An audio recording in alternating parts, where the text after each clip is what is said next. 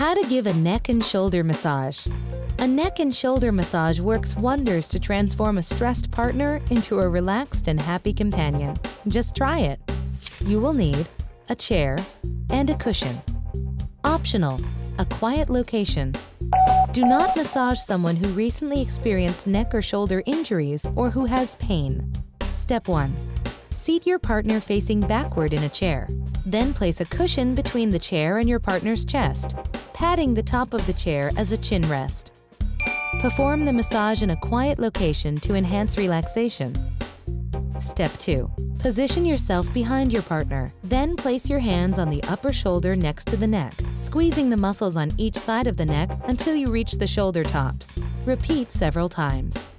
Stay relaxed when you give a neck and shoulder massage by lowering your shoulders, relaxing hands between sequences, and proceeding calmly. Step 3. Extend your arms, laying one hand over the other. Then, place your fingers along your partner's upper neck and rub in circles with your fingertips all the way down the shoulders. Repeat on the other side. Step 4. Stand to your partner's side.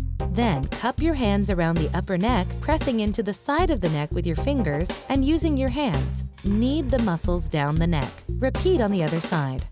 Step 5.